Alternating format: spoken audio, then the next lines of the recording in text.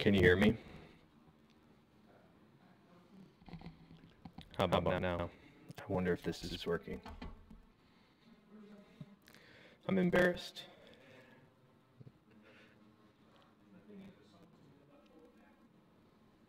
No sound still? Can't hear me? Oh, you can hear me. All right. That's kind of a problem here, is I don't know if stuff is working or not. But I appreciate, I shouldn't have gone on such a long little speech. Let's start this over. Thanks for coming to hang out, everybody. Life Reason, Javi, Justin, Derek, Rob, Andrew, Brendan, MS, Herb. Appreciate you guys helping me out. And like I said, this is a bit of a learning curve for me. This is the second time I've done this. But we're going to start over. I'm glad you guys are all here. I'm really glad you're able to tell me that I wasn't making any noises. Because this would have been a really boring video. But we're going to look at a bunch of the stuff that we're shipping out today, including some marble shells here that I was trying to mention. There's something cool about looking at marble shells before they're cut, so I thought it'd be a good chance to take a look at a couple different shells here in two different marbled colors. And then I also wanted to give another look at the psychedelic shells, which I've been getting a lot of messages about. People seem to be really interested in that. I was planning to go to interview Skip again about those psychedelic shells because I want to know why he can't do more of them, and maybe that will help a lot of people understand why I can't offer that as a standard offering or even something that we can have special made. But Skip's, I know he's going to try to work on it, but it'd be good to interview him again. I just like hearing Skip talk. But also, tomorrow we're going to be taking, this is the last chance we'll get a chance to look at the psychedelic shells before they get cut, because tomorrow we have plans to cut that up and make it into some private stock stuff, which I'm really excited about. Really bad echo.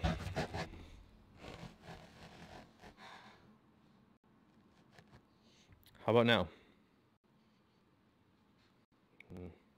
I'm sorry, guys. That is a terrible echo. Really bad echo.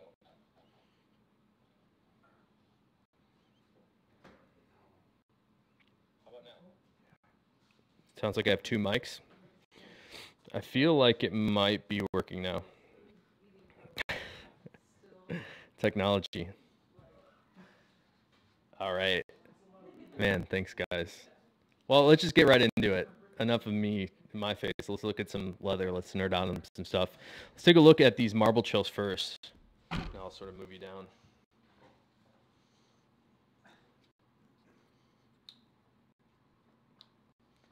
All right. I should do a better job looking at the chat. Perfect now. Thanks, Andrew. Appreciate that, man. All right, take a look at this. There's something kind of amazing about seeing a marbled shell. And I know we cut one piece here, but the larger context of these shells is really interesting. And I think when you cut just a small little section like here, it still looks cool, but there's something amazing about seeing a whole piece together. And I know you can't really use this and do anything with just a shell by itself. I thought it'd be really cool to show you this. And there's another one here. Take a look at this guy. This has some weird sort of wrinkling to it, which I think this is a reject from Horween. It's like there is no shell right in this section here. It's like they went a little too far digging into the leather, so they went past the shell and into more of like the fibers behind it, which is unfortunate. But we try to work with them, and instead of them throwing this out or whatever they would do with it, we just buy from them and try to cut around that. There's a little bit of an understanding that we have where they trust us to not cut crap into wallets and things that we make. So Skip kind of trusts us with like the rejects or like lower grades like this, but that's still a really cool sort of contrast from that orange tone in the bottom there. So it's a little glary to a little bit more of this forest green on top. I think that's really neat. And bad static and cutting in and out. Oh no. Is anybody else having the static? I did listen back to the replay of the last one, and I heard the static, and I don't understand why it's happening. I changed my sample rates and stuff, and I thought I fixed it. And I was testing a bunch before I turned the camera on. I'm surprised it's not working. Well, let's keep going anyways. Tell me if this is sounding terrible, and I'll try to fix it. This is a Color-8 marbled shell. Take a look at that. It's pretty special. And you can see here, this section here in the marbling process, this is the part they actually have to hold onto the leather. So we don't tend to get much shaving of that marbled pattern like up in this section. But we do have a lot of really cool contrast down here. And the reason we pulled these out, it kind of reminded me when we were looking at the psychedelic shell, which are these two here. Yeah, sorry it's not sounding great. I'm going to spend some more time trying to figure this thing out. Taking a look here, the psychedelic shell, which is still really, really neat. I recalled seeing some other shells that had sort of similar looks, and that's why we pulled these out. Because on the reverse side of this marbled Color-8, it's pretty interesting. So every now and then we get really crazy dye marks on the unintended side that the tannery never intended for anybody to see. But we sometimes take a look at these and think something like this would be really neat. So we'll try to cut that into a special section, although the shell side on this is also really, really cool. Take a look, one more thing. This is not glazed. So it looks like a little bright here. Let me bring it down. So it looks a little bit more like a matte finish on this side compared to the two psychedelic shells that we got last week. Take a look at the difference in the luster here. See how much more of like a wet sort of glossy finish this has? It's really, really bright and shiny. And I'm noticing I had a hard time capturing luster on things like this, but it's almost like it looks like a layer of water or something over the surface of it, which is what the glazing will do for you. And here's what the reverse sides of the shell look like without any of that. And tell me one more time how the audio is sounding. Is it sort of that crackly sound, or is it echoey or anything like that? Or maybe we're good. But anyways, I think that's pretty cool. I wanted to give you one last look at the psychedelic.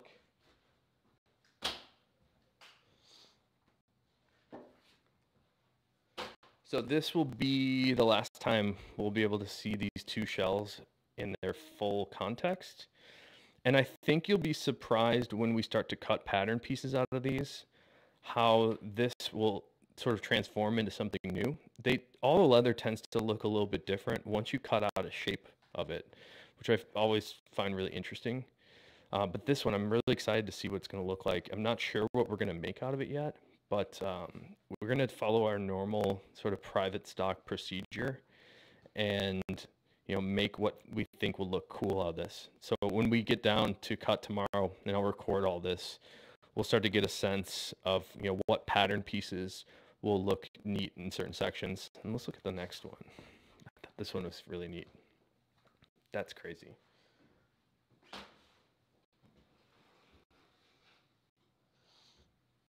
Still cracky. All right. Thanks for the feedback, guys. I'm going to work on that. I don't really understand it, but this is all new to me. I'll figure it out. So bear with me. Sorry about the audio quality, but you probably don't want to hear me talk anyways. Let's just look at this crazy shell. This one I think is maybe a little bit more interesting than that last one. And again, there's something about the huge context that's really, really neat. And I think once we cut this though, something like that is going to take on a different life. And then the luster on this guy, it's so bright and shiny and has a really great like waxy feel. I'm not really sure how they finished this piece, but it's really special. So I'm excited to see what this turns into. I did want to also mention the marbled side's not so shabby either. This kind of looks like it could be a black marbled. It looks like it could either be more of like a green marbled or a one of the blue marbleds. So here's a black marbled Capone. We actually made a small batch of these. You can see a little bit of the same sensibilities in the color there, but this one seems to be a little bit more like bluish green, which is kind of interesting. But I wanted to mention, we do have a couple of these marbled black Capones left in the small batch. I actually reduced the price, so if somebody's interested in getting a unique piece, here's a color 8 marbled, which I also really like. And then I did the other unique version that we tend to see, the color 8 reverse, which you get at least one Horween ink stamp. This one has 3, which is maybe a little bit overkill. But let's move to let's see what else is in the shipping boats today. If I didn't explain that last time. We call these things boats. Okay, so I actually use shoebox lids. Like this was a for my 1,000-mile boots, and everything that's ready for me to make a video of, we put it in something like this that we call a boat. So this is one of 2 boats. Let's go through all the stuff that we're shipping. Maybe we'll start with small and then go to big. So looks like we got some Herbies, Tonys, Foxes, Capones.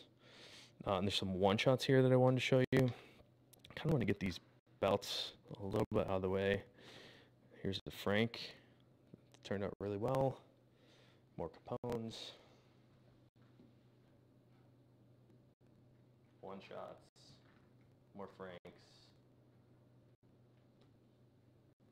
Yeah, hey, thanks, Andrew. I just got to work on the audio stuff here. I'm sure it's not that pleasant to listen to. I'm sorry, but I'll figure it out. All new.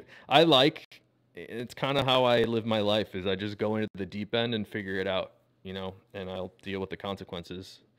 But the hope for me is, the more stuff I try, the more I learn and the better I get at stuff. A year ago, I was just starting to do video. And if you go back and look at the old videos, I can see how much progress I've made. So the same thing is going to happen here. I'm just going to get better and better. Let's take a look at some of the stuff here. So this is a Horween leather belt. This is a really beautiful piece of natural chrome excel. And we do a ton of different leathers. And chrome excel has been around for over 100 years. So I think sometimes it gets overlooked, but it's really, really nice. It has such a great waxy and rich feel. It has like a nice subtle luster. It's not as mirror-like as the shell, but you can get a nice sense there of what I'm talking about. It's got a subtle sheen to it. And on the back sides of these, we actually finish in the flesh sides of the leather with a little bit of a resin finish, which I think gives it a little bit cleaner look. There's 2 other things on this belt that I like. We finish all the edges with hand waxing and burnishing. So you also get a nice little luster on the edges. It's a clean look, but definitely doesn't look, like paint. That's very much a natural finish. And then the other thing we do on the belts that I like, I've always liked these sort of teardrop shaped holes.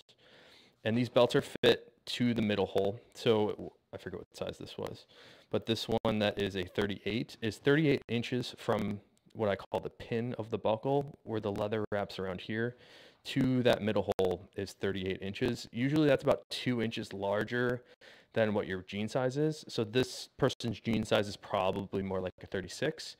But I've always liked these teardrop shaped holes because that's kind of how your belt's going to wear in those holes anyways. We're sort of just expediting that for you. And it's really interesting. It's kind of a simple device, a belt that just fits through your belt loops and holds your pants up. But I've been surprised when we first started making these. I gave them to a couple friends of mine to try out and give some feedback. And I don't know what belts they were using before. It was probably sort of inexpensive throwaway type of belts. But they mentioned to me that these were really, really comfortable. And that was kind of a shock to me. And I think there's something about the Chrome Excel and the Dublin that has a firmness enough to be able to function properly as a belt, but it's also malleable enough to where it will flex around your body. So it's kind of interesting. Like, I've been wearing Horween leather belts for 15 years, so I kind of forgot what other belts are like. But these are reportedly the most comfortable belts that my friends have worn. So take that for what it's worth. Yeah, it sounds like a bad connection. I think it's something to do with the sample rate, the bit rate, but I changed all that, so I'm not sure why it's funky. I'll figure something out. I think what's happening is I'm using the microphone connected to the camera, and it needs to be connected right to the computer. Let's take a look at a Lexington in ultraviolet shell cordovan. This is one of those more recent color additions from Horween. It's like a vibrant purple shade. So some angles, it's a little bit darker, like color 8, like right there. You could tell me that was color 8, and I would believe you. But when you start to turn it, a little bit more of these magenta tones appear, and I think that is really neat. And these key cases are great. You can fit 3 keys on it. I put it in a front pocket. I find it to be really easy to use. And we also have the vault that holds 6 keys in that case. And I like to use that at home. Just throw it in a drawer to keep all my house keys and stuff together. And let's move on to some one shots. We've got 1, 2, 3, 4, 5. These two kind of go together. But these are some one shots that we're sending out today. This one is a really special leather. It's one of those pieces that was a development item for Horween that they're may or may not be able to do again. But this is a calf skin, and I'm not sure what the tannage is. I forget what leather they tan this into, but it's super, super thin. I think most calf skins are quite thin. About the thickest they go is 4 ounces. I believe this one feels more like 2.5 or 3. So it's super thin, and they pressed this boxboard print into it, which is really neat. And there's something pretty special about this particular calf skin. This is not the 1940s calf, but it feels really smooth and silky. And there's some that they've done without that texture in it also that I really enjoy. So somebody's got a cool one shot coming their way. And Color 8 Chrome Excel one shot, which again has a little bit more of that subtle luster. It's shiny, but not as mirror-like as the shell. And I notice on the Color 8 Chrome Excel, the pull-up is a little bit more cherry. Like if you look at the spine there, it's like a little bit more red with a darker surface color. It looks more like a true Color 8. And then here's a black shell, I believe, or is this green? This looks like a dark green shell. And it's subtle. If you've been following these before, you may have heard me mention that we're moving away from the intense blue shell and we're moving more towards the denim blue shell because it reads more of like a true blue. And the same thing we're going to try to do with the green. So this dark green kind of looks black, but we have another green shell from Horween that's just called green, and it reads more of like a true green. So this is a nice piece going out too. And then these last two, this is something interesting. So these were both sold to us as amaretto shell cordovan, and let me crank down the brightness.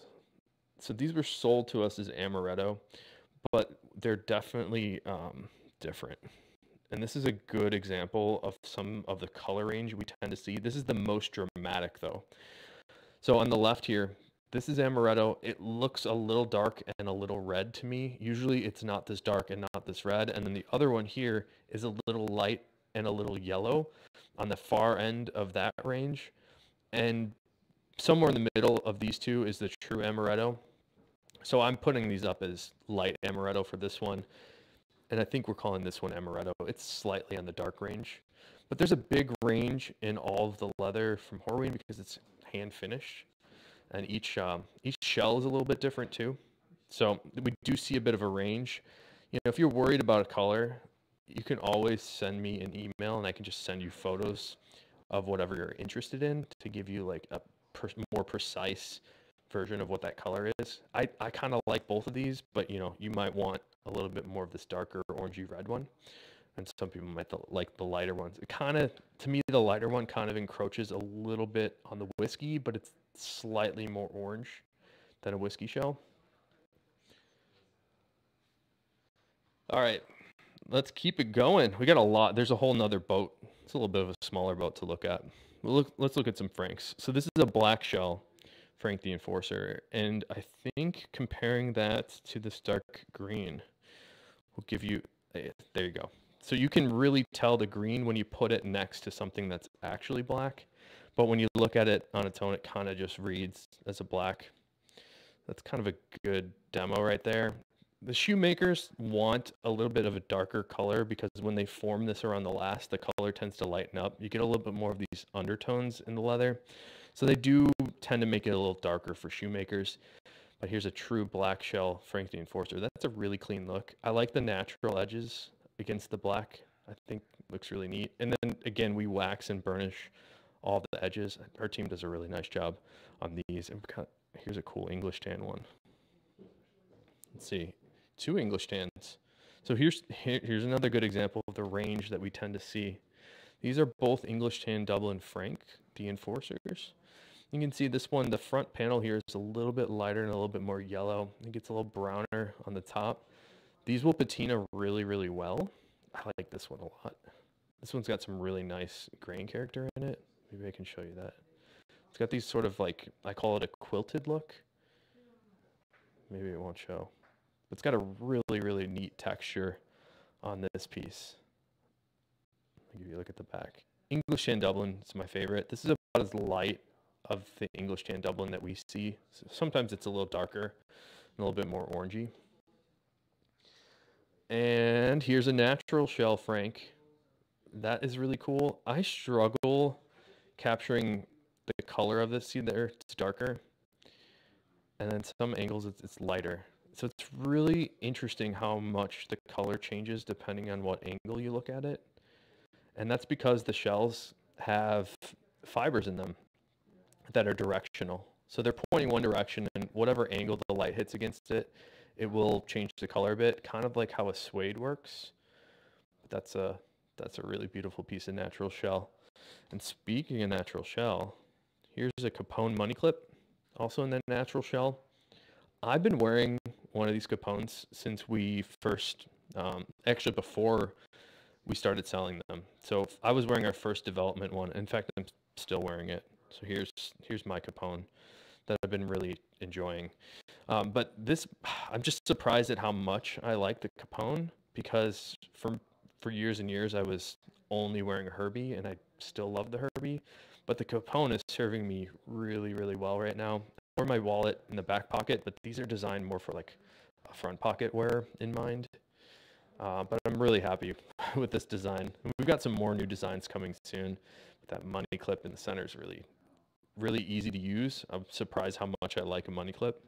Here's the classic Color 8 shell. It's like a dark brown burgundy shade. Some angles, just like the natural shell, more purple tones come out, and other angles more brown tones come out. So you might be able to see a little bit more red and purple in that angle, and a little bit more like a dark brown in this angle. It's pretty fascinating to see these shells sort of shift in color depending on how you look at them. So sometimes I'll catch myself just spinning this around and looking at it. Love the derby leather. So the derby leather is the same as the Dublin, but it is tumbled. So you get a little bit more of like a broken up look on the derby. I really like it too, to be honest. I think it's a great product. Here's another one of those small batch items that we're shipping out. This is a black marbled Capone that I do have on sale right now. Nice little deal on these if you're looking for a more unique piece.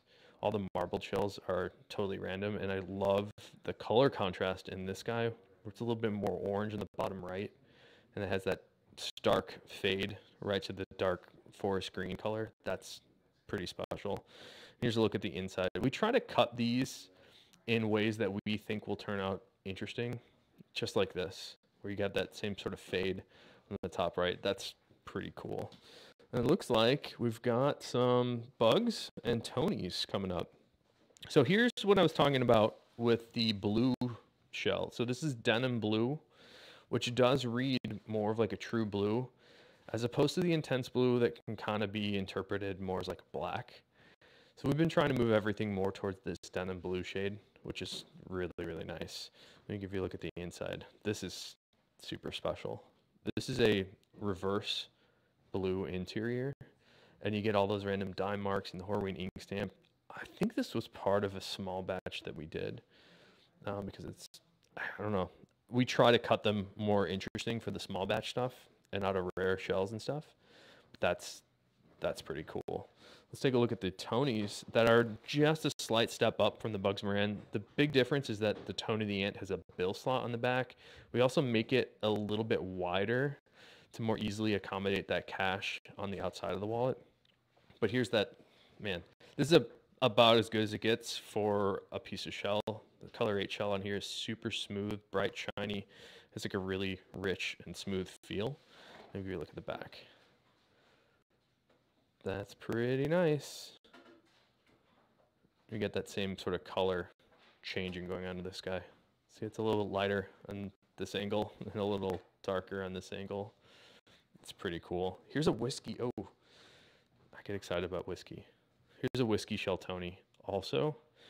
And these are really nice. For a bunch of years when we first started doing wallets, people would come to us for the whiskey shell. I think that was because you basically couldn't get whiskey shell at all. So I don't know. I don't know why that was happening, but Dan and I have always loved this color, and we just wanted to make wallets out of it. So we started picking this one up, and I think that was our best-selling color for a few years, maybe 8 and 7 years ago.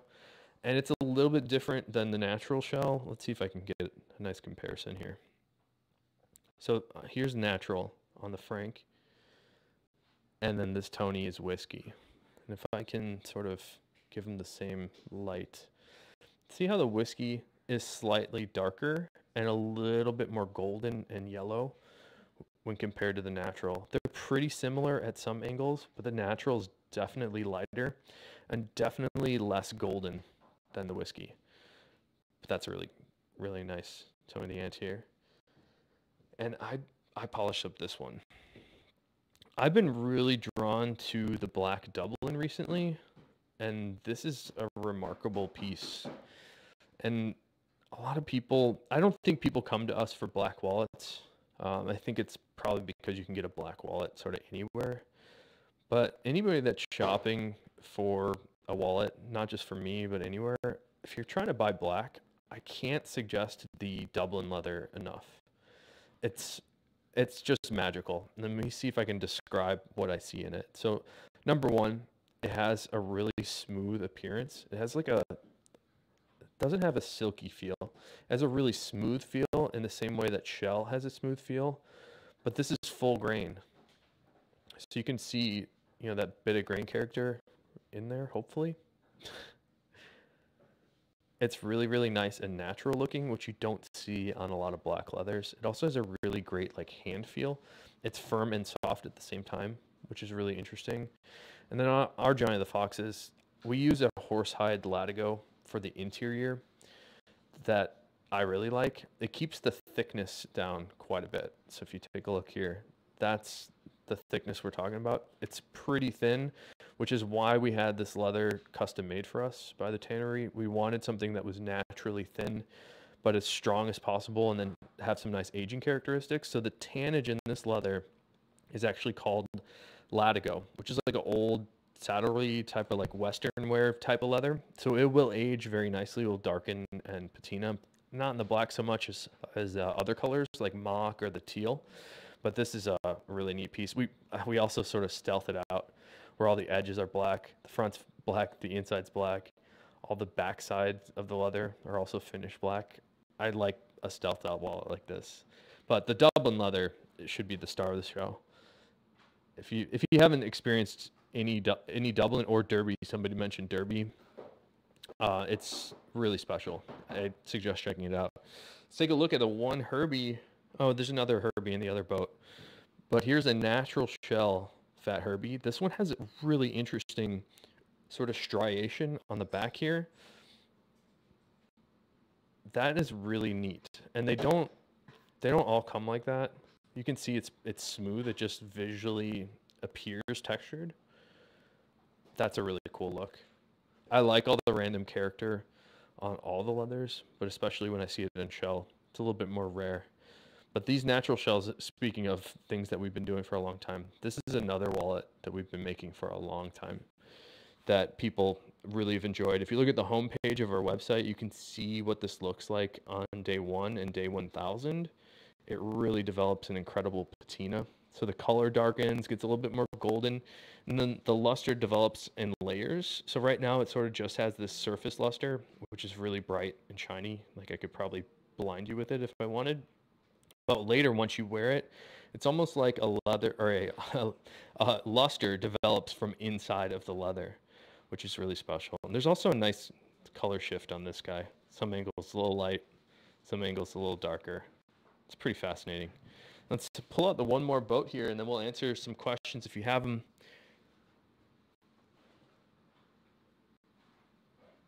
All right, there's another boat. Oh, looks like we're sending out some Cordo cream. Every shell cordovan wallet that we ship gets an application of this product here from Saphir. This is Saphir cordovan cream, and it's a neutral finish. They sell different colors. I like the neutral a lot for a bunch of reasons, but perhaps the biggest one for you would be you can use this on any color shell, so you don't have to worry about it. I don't really want to change the color too much of my stuff, so I like the natural anyways. This product will give you a really good luster, a nice bright shiny sort of surface luster. Venetian cream will also do that. This one I feel has like a little bit more wax in it, which will give you just a bit brighter of a look. So we use this on everything. I strongly recommend it. Oh, here's one of those vault key holders that I was mentioning. Here's a Color 8 shell vault key case. This is one of those ones that I toss in a drawer at home with like extra keys. It's just a nice way to keep things together. And here's another Capone. Oh, there's another black marbled one.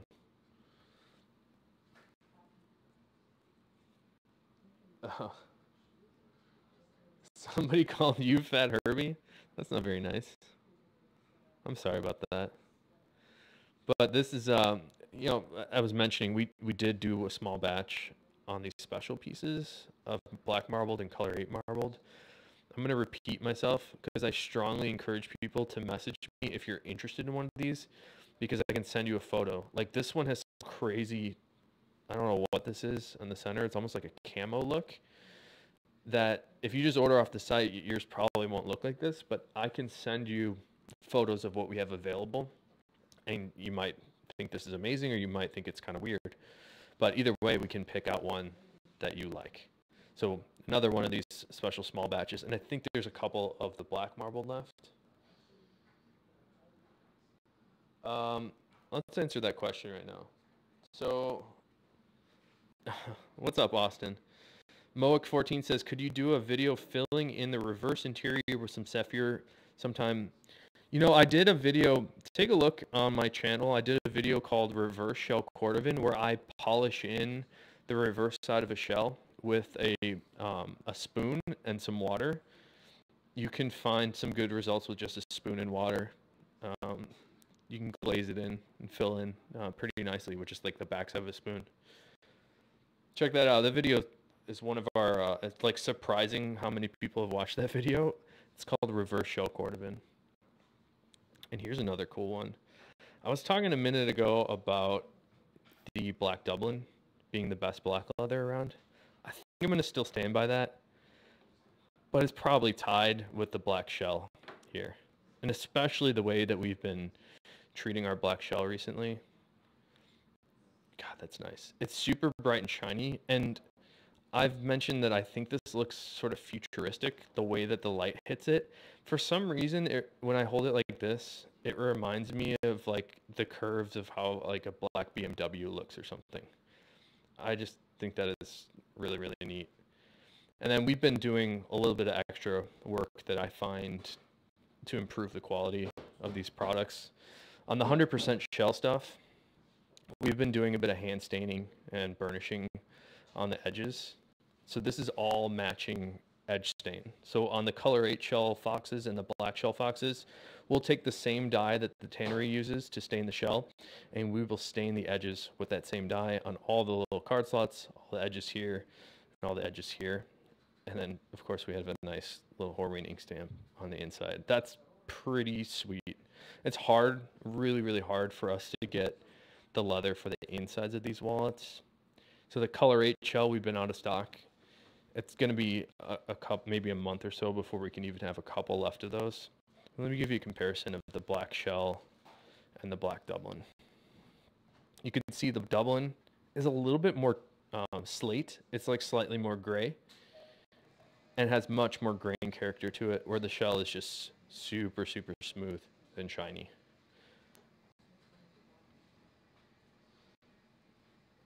All right, we got looks like two things left.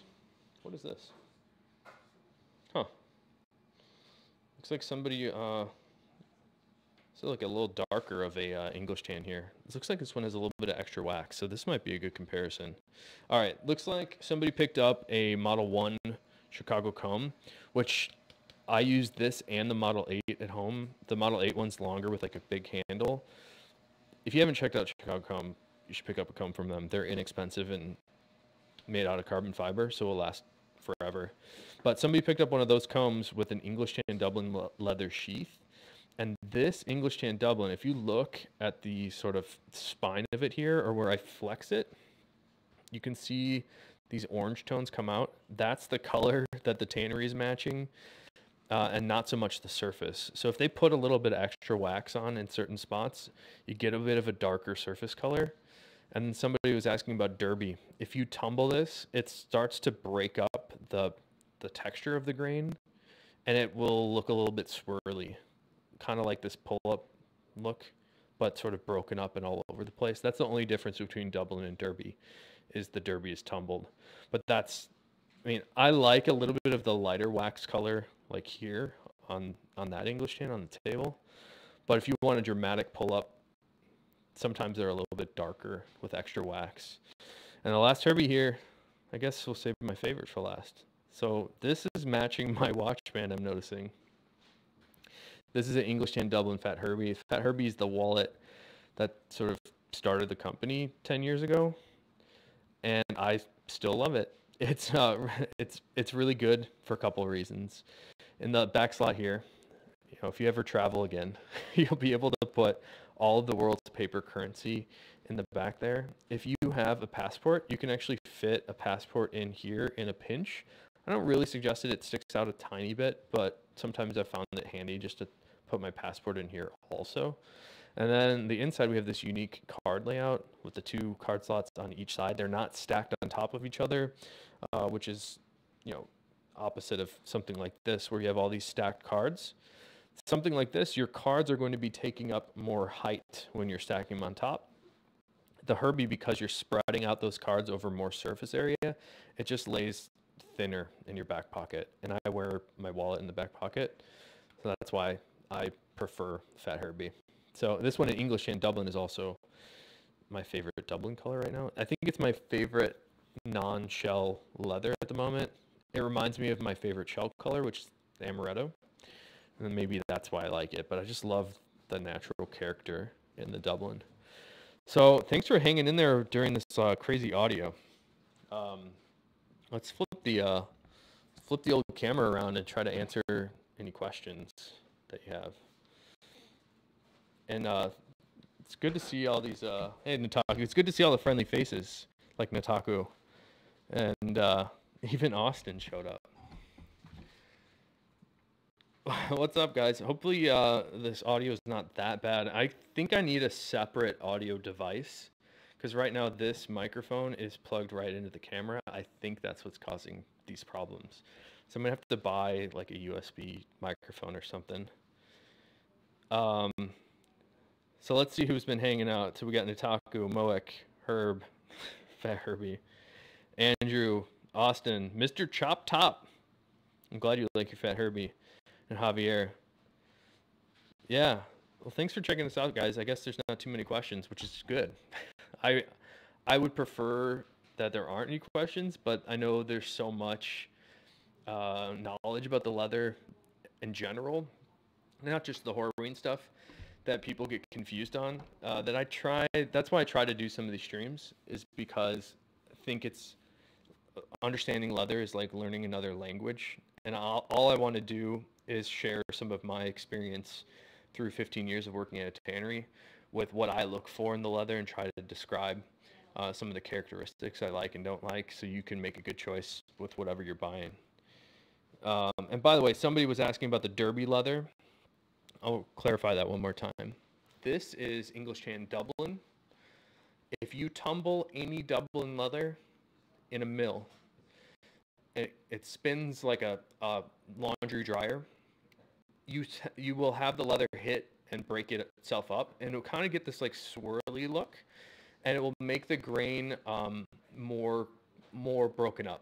So when people describe loose grain, It's kind of that same idea. When you tumble the leather, you're going to make it a little bit pebbly. So that's the big difference between Dublin and Derby, is just the tumbling. Dublin is more smooth of an appearance, where the Derby is more textured, broken up. Um, Sapphire Renovateur on reverse shell gives a bit of instant patina. I bet that's true. I used that product 12 years ago on some boots or something I had, and I didn't really give it enough of a chance. I think that was just sitting around at the tannery at the time, and I thought it did a pretty nice job, but I haven't tried it on reverse shell. Nataku says, if I want a key fob in the psychedelic shell, should I email you, or is that all accounted for? I know you said it was going to be private. That's a good question. Here's the psychedelic.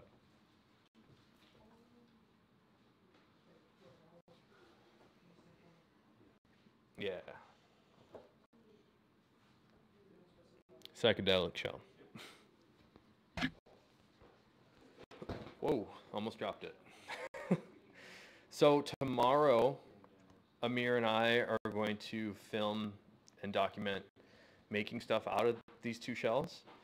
I don't know what's going to come out of it, but I would like to take any extra like remnants,